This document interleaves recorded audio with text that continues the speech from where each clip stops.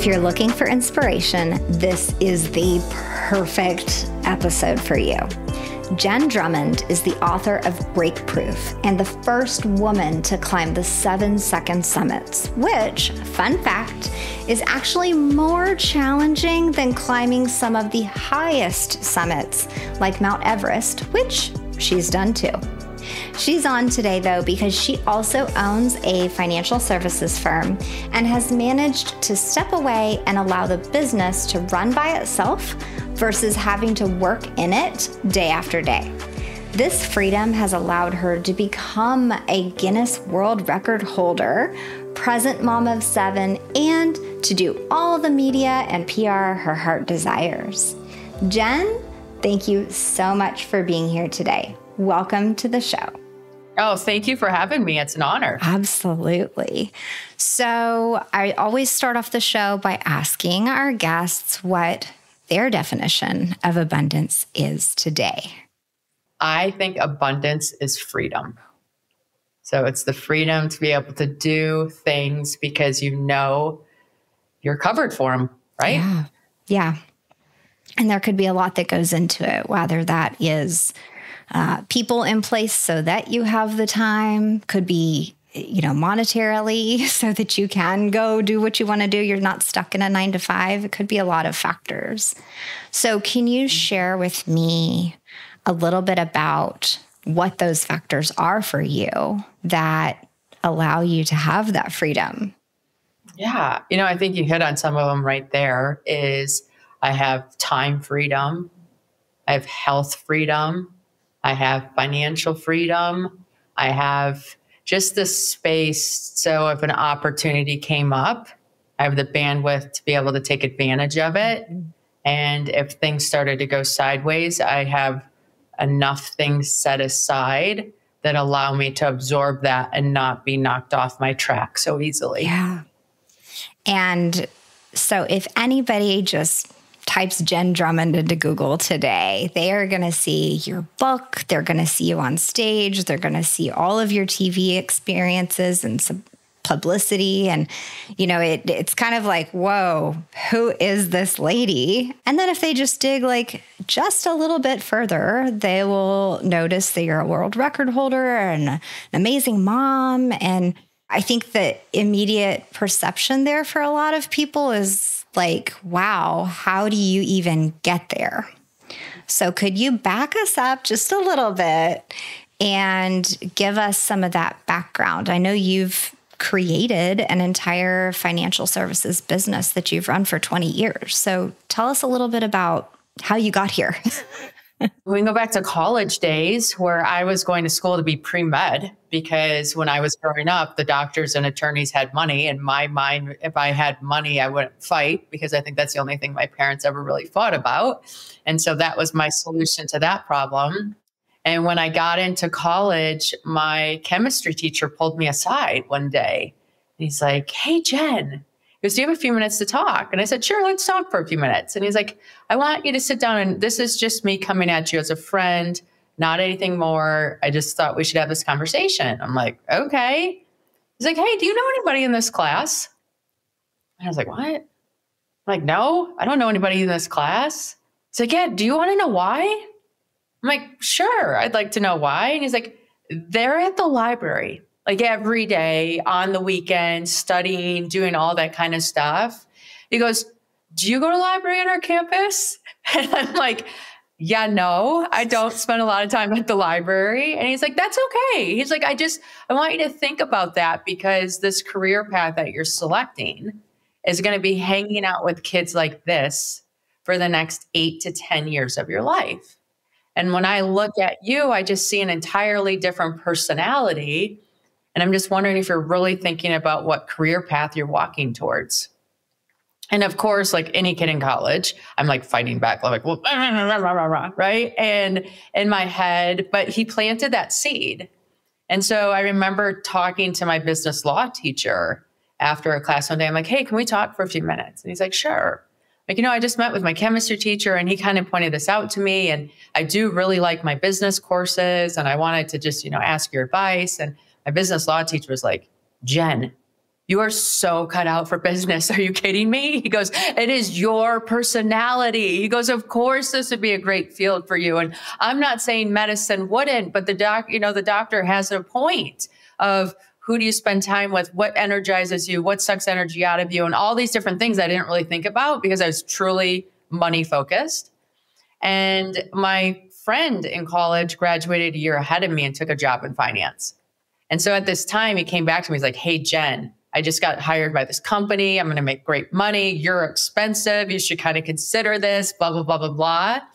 And so I interviewed for the company, not knowing anything about financial services or what the job entailed or any of the details. And of course, I got hired. And I was so excited about being hired.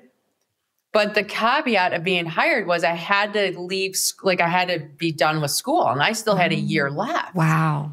So I'm like, okay, well, everybody's worried about getting jobs out of school. So I need to figure this out because I'm lucky I have a job because I don't want that problem in the future. So I go to the register and I'm like, hey, look at my credits. Here's what I have left. What can we make happen? And we got creative and thought of some ways that I did summer school and some internship credits and things I could be done by the end of the summer. I'm like, okay, great. And then I call my parents and I walk them. So I'm like, hey, I got a job. I'm going to graduate early and all this happy news. And my parents were not so happy. And I just remember thinking like, come on, like what's going on? Why are you missing the boat? And my mom and dad sat me down. They're like, hey, listen, Jen, we're grateful you have a job. We're grateful that you figured out how to get out of school early. We're a little concerned that you're young. This is a career pivot entirely since the last time you talked to us about what you were doing. And financial services is a hard industry. I'm like, I'll be fine. I'll be good. Like I'm in, blah, blah, blah, blah, blah. My parents like, okay, fine. But then you have to commit a year. So no matter what, you have to stay at that job for a year and really give it an effort. I'm like, of course, I'm going to stay at this job for a year. What are you talking about? It'll be fine. Right? And so anyways, I graduate. I take this job in finance. 2 weeks in, I'm like leaving the office every day sobbing. I hate the job. I call the college that I went to. Hey, can I come back? I was kidding. I don't want to graduate. It was a bad decision. Like, no, sorry. Like it'd be like maybe it's semester, but right now school started. There's not an option, blah, blah, blah, blah, blah. And I went to Staples and bought a calendar and circled 365 days later. So when I could quit this job because I was not calling my parents. And that was the introduction to the financial service. Yeah. Oh my goodness. Okay. So you hit so many things there for me because I also sat there in high school and like researched basically like what's the best career to like make money? Where can I go? What do I need to do? I ended up thinking that I was going to be a CPA. So I did pursue accounting, had this whole plan, was going to graduate with my MBA in like 5 years and take the CPA test, like do all this stuff, right? And a couple years in, I was like, I hate this. Like, it's awful. And even just to, and we have a similarity because I was loving my business law class. And I was thinking like, what do I do with this? I love the finance classes. Like, can I just ditch the accounting piece and just go this route? And by the time I talked to somebody, I would lose so many credits that would push me back graduating. So I was like, crap, I have to suffer through this accounting degree, right? And what I really wanted to do was just pivot into finance. So I did it. I got a job doing audit. I've done some different project management roles, but the whole time, I wish I had a chemistry instructor like you did, because the whole time, no one directly sat me down and said, like, something doesn't fit here. This doesn't make sense for you. But I would hear little comments. Like, everybody here is wearing like blue suits and you're wearing a pink jacket or like what, just something like that. And they didn't mean to be derogatory, but the message underlying all of that was like, you don't fit in here. You're not this typical like auditor. And of course, at that point, podcasting it was not on my radar at all. But it just really helps for someone to be clear about what they see and directing you and giving you some advice, because it could completely change everything that you do from there forward. So in taking that advice and getting into financial services, of course, you didn't like it at first because I think you were working for someone else. And what along that path made you shift and go, I'm going to do my own thing. I'm going to create my own business or go out on my own. What happened there? Have you ever pictured yourself hosting your own show? Maybe it's time. This show is edited and produced by podcastabundance.com. And if you like what we're doing, we'd like to do it for your business too. I'm Virginia Elder, and I've been helping independent financial service professionals launch and grow their podcasts since 2019. I coach you through branding, establishing structure and workflow, strategy, and recording your episodes. Then my team and I professionally edit your audio and video so you don't have to. We'll even write your episode descriptions and titles so that when potential customers turn to Google, your show appears in their search results. Elevate your brand's visibility, become more approachable, and attract potential clients, all with your own podcast. I'm here to hold your hand and make podcasting the exciting, up-leveling experience it should be, skirting you past the tech and software struggles. Take the first step by booking a call with me using the link in the show notes or by visiting podcastabundance.com. Now, on to the rest of the show. Yeah. So what I really didn't like about the industry was cold calling. Like, I didn't realize when I signed up to be a financial advisor that I had to build my book of business. It never came up in the interview process. I didn't even know to ask it. I just assumed like they had a book of business and I was helping them take care of their people. So the cold calling was just mind numbing and so hard and so frustrating and everything. So I realized like, okay, I'm doing this for a year. I can either have it be this miserable experience for a year, or I'm going to need to figure out how to turn this experience around and have it look like something else. So I ended up buying one of those pop guns that had like the foam ball at the end. And so when somebody hung up on the phone with me, which was, like 99 times an hour, I would shoot them with my gun. And then I put the ball back on. And it was like a way for me to get my power back. Like, you said no, fine, I said no. And then I would like call the next person. And, and then like when you do classes, they teach you about smiling and dialing and blah, blah, blah, blah, blah. But like, here's the thing with cold calling. It's a numbers game.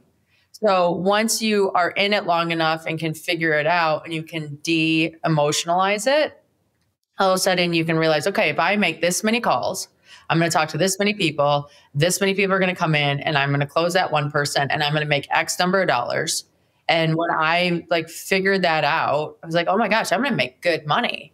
And so my first year out of college, I made like great money. Like, I think more than what my parents made combined. And so to me, I was like, whoa, like this might not be awesome, but this is working, right? And so I started to build up a client base and really loved servicing the people and helping them and educating them. Like, there's a lot of beautiful parts of financial advisory. It's just that client acquisition piece is a little difficult for most of us. And so once I started getting good at it, again, like you learn the mousetrap, you learn how to do the thing. And I'm like, I don't need to do this under somebody else's umbrella. I have enough experience. I can do this on my own and take a higher override and figure those pieces out. So I ended up working for them for 4 years and then went out on my own. Wow. And I think the value there is you learned that, numbers game, you learned how to make it fun. You learned all of these like super valuable lessons from a very young age, like right out the bat. And you've been able to take that throughout your life, like entrepreneurship is a massive numbers game. You get lots of no's. There's lots of hard days. For most entrepreneurs, you're alone in your home office for a very long period of time. And there's a lot that can mess with you mentally, which is also something that I think you've conquered for the most part, is that mental game. Yeah. Well, I think that was the beauty of I needed to build my own book of business And so then once I learned how to build my own book of business, I was like, okay, I'm not really getting a lot from this company I'm working for. If they would have given me a book of business, I wouldn't have known how to build one and I wouldn't have had the confidence in myself to exit. But my thought was, okay, let's say I lose some of my clients because they want to stay with this firm. Fine. The amount of clients I think that will come with me is going to make up that gap. And I've done it before. I can do it again. And there's no better time than now. Yeah.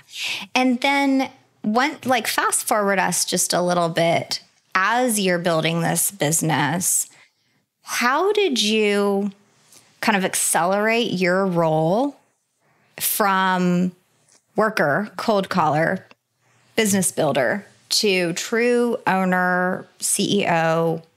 I get to step back and this runs for me. I think that's an evolution. It's not an overnight decision. It's you hire one person and then that one person does a really good job at whatever they're doing. And that frees you up to do other things. And then you sit down and you evaluate, okay, what other things are on my plate that I don't like to do that I can hire out?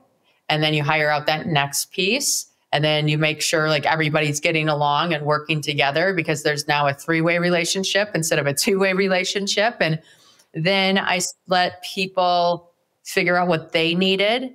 And so then they hired the next person because then I didn't have to be involved in that. And that removed me from that management and decision-making piece. And so it's one at a time. You don't climb the mountain overnight. You just make these little decisions and then you lose people along the way because they have a baby or decide to move out of state because of a husband's job or some other piece. And once they're gone for a little bit, you realize, okay, what were they doing that we need to have picked up again? Or what should we overlap so we don't have that gap anymore? And that's really how it built. It was very organic and based on needs. Did you have this vision of like, one day I'm going to step back, I'm going to write a book, I'm going to be on TV, I'm going to do all these things? Did you have that vision back then? Or did it happen? Yeah, no, I mean, what really happened was when you're in finance, you understand the time value of money and you understand like, okay, I'm going to put myself into a position when I'm in my 40s or 50s to really be able to let money sit and grow. I don't want to be one of those moms that has her kids in daycare all day. So how do I, it was always needs driven, to be honest with you. It was, okay, I have these kids, I want to be home. What do I need to do that allows me to be home with them? And I grew up in an area where being a stay-at-home mom was like the dream. And so here I am like trying to build that so that I can live the dream.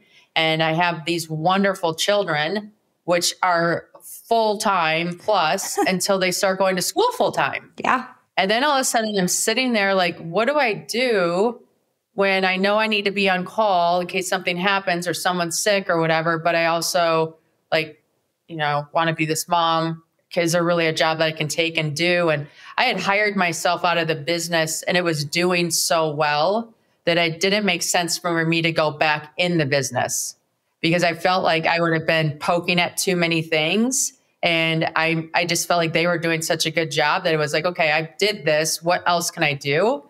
And I kind of sat with that for a while, to be honest with you. Yeah. So that's perfect because a lot of times I think people start businesses or thinking they're going to scale their business or they're going to do X, Y, Z so that they can be home with kids. So like for me at the time, I was really frustrated that I had to leave work to get on or leave home to get on a train to go downtown like at 6 a.m. So of course I didn't get to see my babies in the morning.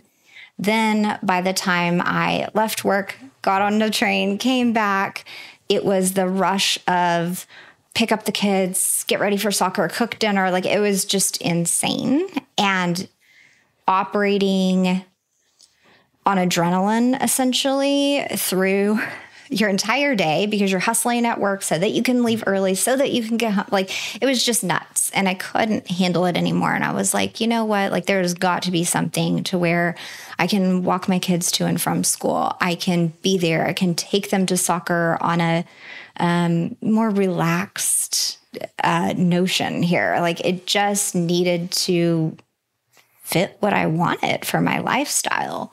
So I think most business owners start with this almost like a dream lifestyle in mind. And unfortunately, most of the time, what happens is you get into the weeds of building your business and you're accidentally replicating the culture or the hours or whatever was the knife that you experienced in corporate. And so did you ever run into that or have to navigate around that?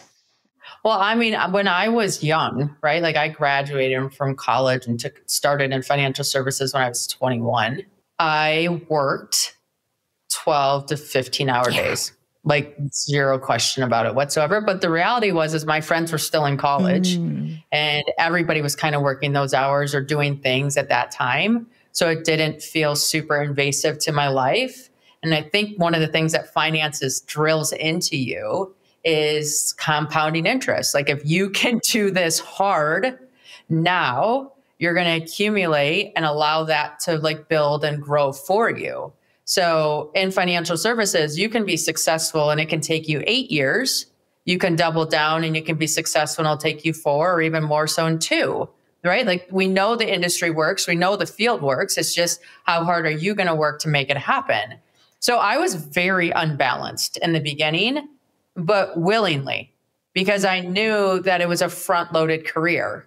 And so if I front-loaded it, then later on in life, I wouldn't have to work as much and I would be making more than what would make sense. So I think that's important to understand in any business. And the more I'm in business, the more I realize like it is 8 to 10 years doing something very intently, very focused, very time consuming, till you start having the bandwidth to be able to do these different pieces. Sometimes earlier, sometimes not, but you're also learning what you want to hand off and what you don't. You're learning how to become a better leader. Like there's just periods of growth that need to happen that take time to play out. That you can't necessarily skip. Like you only learn by doing and slogging through it. And you can get all the advice in the world, but you kind of have to experience it to get good at it. So bring us to today, where you do have this book that you've written and this podcast and various PR appearances. Are you still kind of in that? Because it's like a new brand, right? It's not a financial services business anymore. It's your own brand, your personal brand. So are you applying some of those same principles that you learned? You're like, all right, this is the period of hard work so that it can do something else for me? Or talk to me about your perspective there. Yeah. So it's a different deal for me now because I'm building with the family instead of pre-family. And I am in a space that's highly saturated and unregulated. So that's been interesting. Like I was in finance, and I think one of my biggest struggles with finance is like you'd help these people get set up for retirement and be ready to do this next stage of life. And they hadn't taken care of their health or their mindset. And so now all of a sudden they're not here to enjoy it, right? Like this money you set aside for this life that they dreamed of, they're not physically able to participate in it. So when the kids started going to school, the financial service piece was working. Like I really went hard into mindset and health because I felt that was like the one piece that money can't buy. And so how do we help with that piece, which then helps with the other pieces? So one, it was just like a natural curiosity that was driving me forward. There wasn't really a business model running it. It was, I'm raising 7 children. I'm a leader to them. I need to instill these leadership principles and demonstrate them. And what better way to demonstrate that than to be climbing physical mountains where they see, oh, guess what? Mom didn't want to work out today, but she did it. Mom doesn't want to eat healthy today, but we're all eating healthy because that sets us up for a better tomorrow. So just teaching them like the different types of things that we need to invest in ourselves to have a successful future. And so I'm not doing this like, hey, in 10 years, this is what this is going to be. This is very much, this is who I am. If people join the trip or want to take the climb or want to be a part of it, fantastic. If they don't, that's okay. I'm doing this anyways. Yeah. Yeah. I love that you were able to sit there and say, okay, here are the various facets of life that I see or that are important to me or that I've seen fall off for other people. So I've focused and kind of checked the boxes, for lack of a better term, here and here. But let me focus on mindset and health because this is what I see people struggle with. And I want to be a better leader to my family, right? And that you were able to kind of evaluate that. Was there a mentor or a book or like something that kind of cued you into that? Or was it literally just observation? I mean, I would say my car wreck was probably like the big line in the sand for me. So in 2018, I was in a horrific car crash that should have taken my life. And we have no clue how it didn't. There's not been a scenario rebuilt where I walk away, let alone thrive like I'm doing today.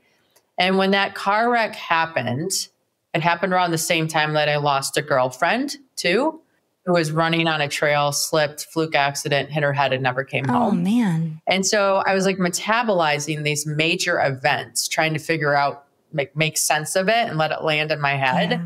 And really what I came to come the conclusion of is we don't get to choose when we die, but we sure get to choose how we live.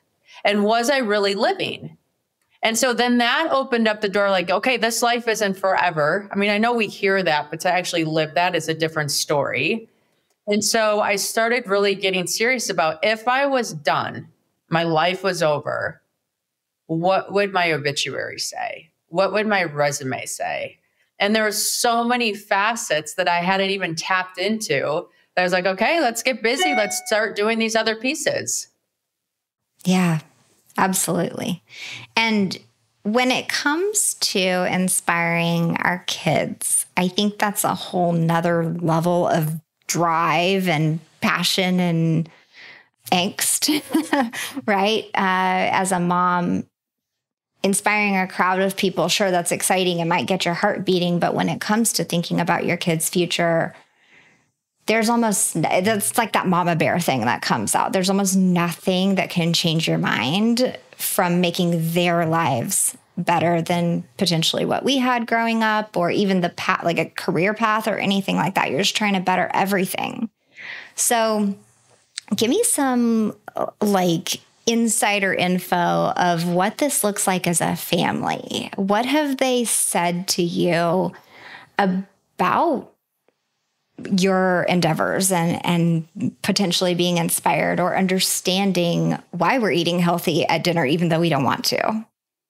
You know, when you take on a goal that can threaten your life, like every single time you go out in the mountain, it makes decisions very black and white, right? Like I need to do this because I promised you I'd come home and this gives me the best odds of doing so. So you really get clear on what your goal is. And that goal gives you direction on what you can say yes or no to, because it either brings you closer to your goal or further away from it.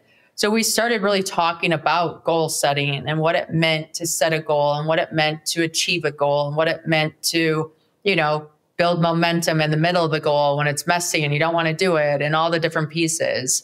We also spent a lot of time just talking about what it means to be a mom, what it means to be a kid in today's world, what it means to, like, what are our definitions of these things? When you're raising children, you realize you have different definitions of things, like mom's clean and Jack's clean are two different cleans. And so we have to sit down and talk about like, hey, mom thinks a bed made makes a clean room. I understand you see that differently, but you're mom's house, so this is how it's going to roll.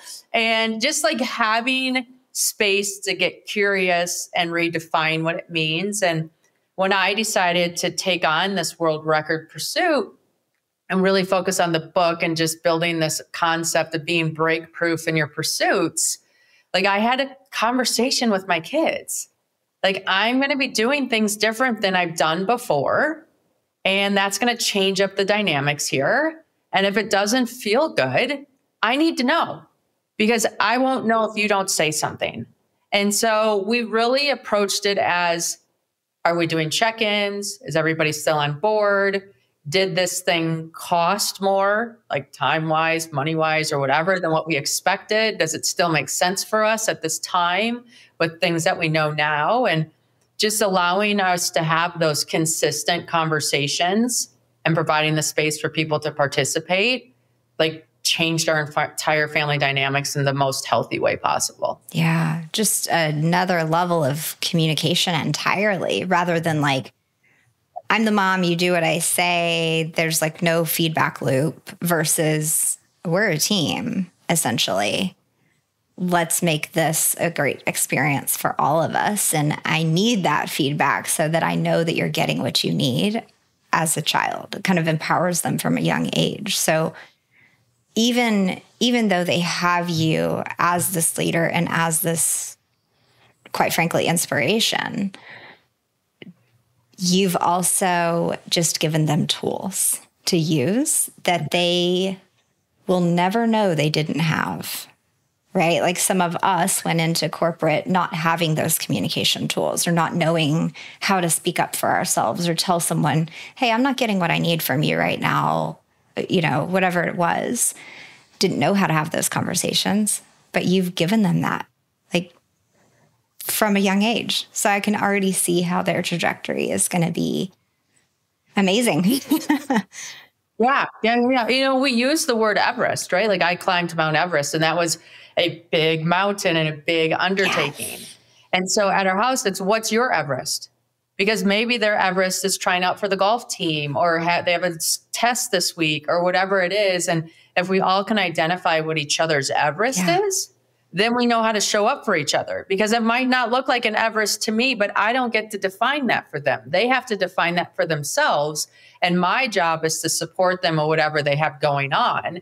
And so when I have the language to understand, like, oh, this is your Everest. Okay, cool. I know how to support you now. And that has really helped us all just become better humans. Absolutely.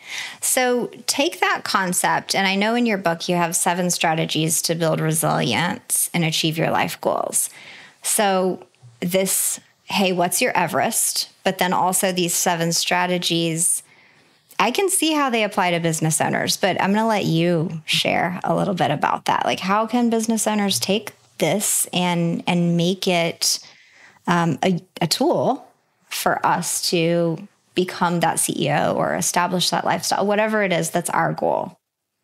I think one of the biggest lessons I took from writing the book and like doing this whole thing is big mountains take big teams. So the bigger your vision, the bigger your goal, the bigger the idea that you have that you want to bring to life, the more people it's going to take to bring it to life. You don't have 5 people running Amazon, right? Like Amazon is ginormous. And so if you have this big goal, like, do you have enough people to really make it happen? Because I think a lot of times we start down this path and then we start running into resistance or headwinds or obstacles or setbacks. And we can weather a few of those, but then we're not as strong to continue to climb, right? And so we run out of energy, and then we start negotiating with ourselves. Well, I didn't really want that, or maybe I can dial it back here or whatever. And I just encourage you to stop for a second and say, okay, wait, I'm having these feelings of doubt, of fear, of overwhelm, of exhaustion. My first question should be to myself, do I have enough people on this team? Like, do I have enough people where I can take a break and someone can step in, or I can look at this from a different angle and I don't have another fire starting somewhere else in the building? And so I think any business, any pursuit, anything you're doing in life, do you have a big enough team to make it happen? Mm-hmm. And team being coaches, like from the top down, right? Like team advising you, but then team also helping you get there, right? Like I know you've had climbing coaches and the whole pack of people carrying equipment up and helping you literally climb the mountain. So in business, and running things at home. right? Yeah. Like, so I'm on Mount Everest. I have a team taking care of the kids. I have a team taking care of this. I have people taking care of that. When I'm on the mountain, you have somebody making food, somebody setting up tents, somebody like, there's so, like Everest is an easy climb if you're trained, because there's so many people doing so many parts of it. Like your only job is to take care of yourself and walk up the mountain. Okay. Like you can go a long time if that's your only job, especially if you're a business owner or a mother or somebody at home who's playing a logistics officer, making sure we have food in the house, everybody gets to their activities, the business is running, bills are being paid. Like there's so many roles that we play that take up bandwidth. And so you have to realize like the more people you hire, the more bandwidth you have, the further you can go. That's a really good reminder. I think we know that, right? It's like hire someone for this role or get a coach, do this, do that. But when you really step back and think about everything in your life, personally and professionally, that you're responsible for, you start to recognize like, oh, I have a lot on my plate. This is why I'm stressed. Right? Definitely. So fast forward, even just a little more with us, like after you wrote the book, or even maybe while you're writing the book, okay, I've done these climbs. I'm a world record holder. I'm starting to get some press. I need to capitalize on this. Like I've got to take this momentum and do something with it. So what did that look like? Because I think sometimes, even just as a business owner, let's say you just get featured in Forbes or something and you're like, yay. A lot of times people don't know even what to do with that feature and don't know how to lean into it or capitalize on it. So could you share with us a little bit about your experience in that? One, like a one-hit wonder in the media is not going to help you. I mean, it's like gives you some kind of like it allows you to be like, yay, I'm doing it, or I have confidence in myself. But like you need to like have that be a little bit more consistent to be able to play off of it. And you need to be ready to use it. Right. So we'll get the video clips back from the stations that we've been on. So Good Morning America or the Today Show or whatever else like that.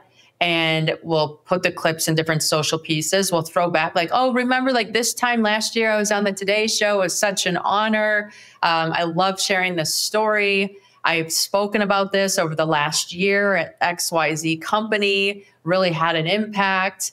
I just wanted to like bring it up to everybody's mind again. If there's any way I can help you, blah, blah, blah, blah, blah.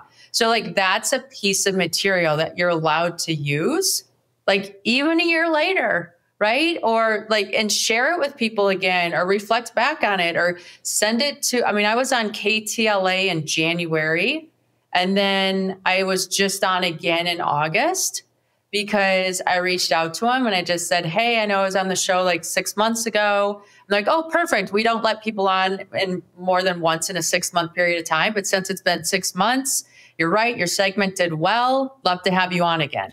Hey. Yeah. Right. So it's like very much one, you want to make sure your segment goes well, because if your they have all the stats on that. So if your segment goes well, you're sharing that with your email list, on your social media channels, on different platforms. You're going to tell those people like, hey, I made a sizzle reel. I used this clip from you guys. Thank you so much. I'm going to share it with everybody going forward. They love to know that you're continuing to push the things that they've created. And then you keep those relationships strong so that if they run into something where they're like, oh, there's a question on Mount Everest, or there's a question with mountains, or there's a holiday coming up that talks about International Mountain Day, or whatever it is, you become their top of mind. And then it becomes a consistent thing. And then people are like, oh, this Jenn must be up to something because I saw her on this channel or that channel or this piece. And it just builds that curiosity, and curiosity is opportunity. Yeah, absolutely. So I think that goes back to almost like the marketing philosophy of just anything. It's like people need to see you or hear from you or see your product or whatever it is, like 7+ times. There's arguments all in there, right? It's like minimum of 7, but then it could be like 21. So you're right. Like the more we see you on various channels, the more likely for when you're going to sell your book, get more speaking engagements, do all these additional things that really do turn into income for you. So yeah, I agree. Like there's no benefit truly to having that like one feature, that one hit wonder, like you say. So as you have been on this journey for this past couple years, is there any decision or action, or not even a single feature, but something that happened where you were really able to trace back and connect the dots and say, oh, this led to that, and this turned into income for me, so that potentially you could replicate that piece? Like, has there been any clues in your journey that have really helped you? It's hard to say because there's been so much. It's been impressive, like a wild couple of years, right? Yeah, it really has. And I will say that having a strong foundation locally is so important. Like I can call the local radio station and go on the radio at any point. And so that's just an awesome relationship to have. There's like news stations down in Salt Lake City that I have good relationships with that I could probably go on pretty easily, because here's what can happen. You can go on a local station and for some reason, nothing's going on in the news that day really. Then other stations can pick it up, right? So if I interview with a local Fox, all of a sudden other stations might pick it up and run that story in their market because they're just looking for something. And now all of a sudden you're getting more reach off of that one piece. So I think it's great to be on the Good Morning Americas and Jennifer Hudson and some of these wonderful shows I've had great opportunities on. But just as significant are these little ones in your next door neighborhood that allow you to be consistent and allow you to, get reach that you might not have otherwise gotten. Yeah. And you touched on it earlier. It's like building and maintaining those relationships. Just because you had them on, or just because they had you on and you said thank you one time, it doesn't have to stop there. You can reach back out and say, hey, thanks again. Like I was just thinking about that. Or here's, like you said, that sizzle reel or whatever. Like maintain that communication, because you never know when they might need you back. I think that goes across business. Definitely. And just making sure you have like sound bites ready to go. You want to make this easy for other people to participate. So you need to lead the way. So you're coming to them with the idea that you're pitching and here's what we're doing and here's what I can offer. And, oh, you want to interview me? Here's 7 great questions. And here's the video footage, or here's photos that go with that. So then their producer has a very easy time to create all the thing. And it just is a win for everybody. So as somebody that's trying to build their brand, what can you make easy for others? Amazing.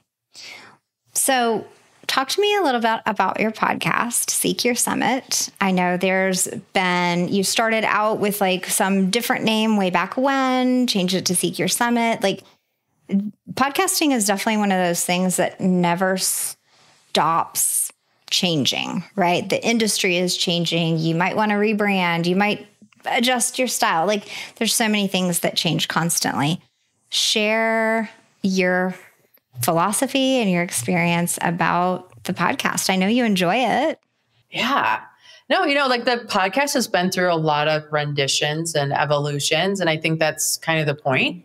When I first recorded my first episode, I was on Zoom in a closet that I decorated with foam so that it would absorb the sound.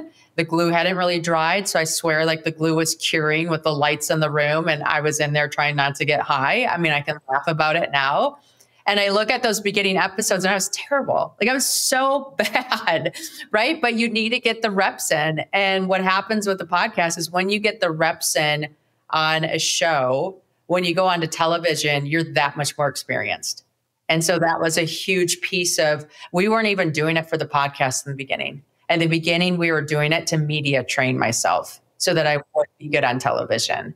I ended up really liking podcasting. I ran into a couple of people where it worked out where we could do them in person. I really liked doing in-person podcasts. And as I was going through the brand and just realizing My first podcast was called Take a Break with Jenn. And it was just like, okay, we go, go, go. Here's a chance to sharpen the saw and then go, go, go again. And that was the concept of that title.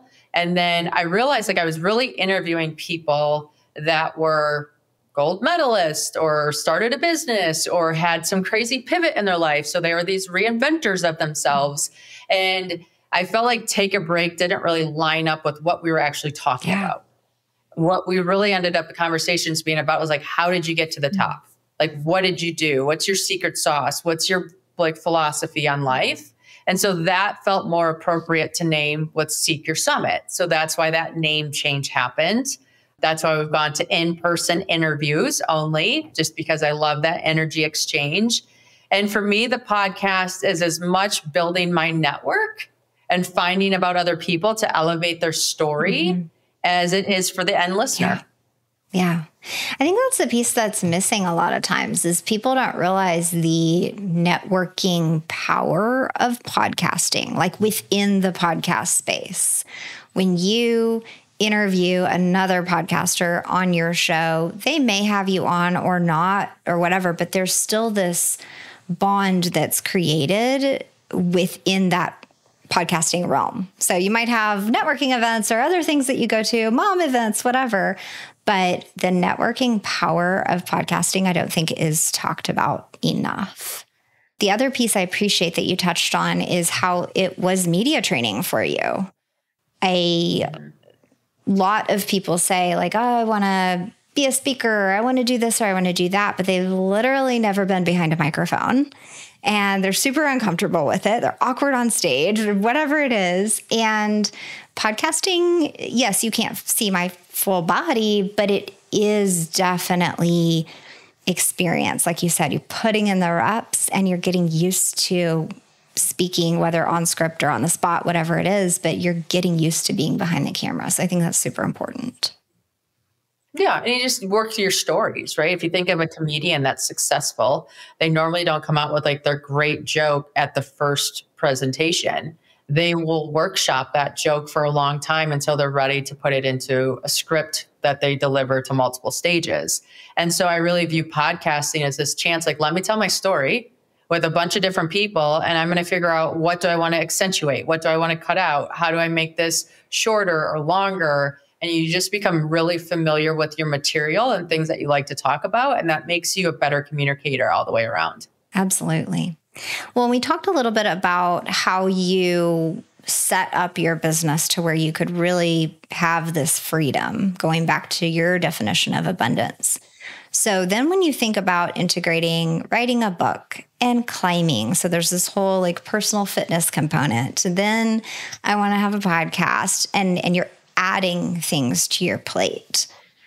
How have you navigated managing your time, managing your energy as a business owner, as a mom, as a podcaster, as an author, like all these things? Like, can you give us some advice on that? Because I feel like that time management piece is really important.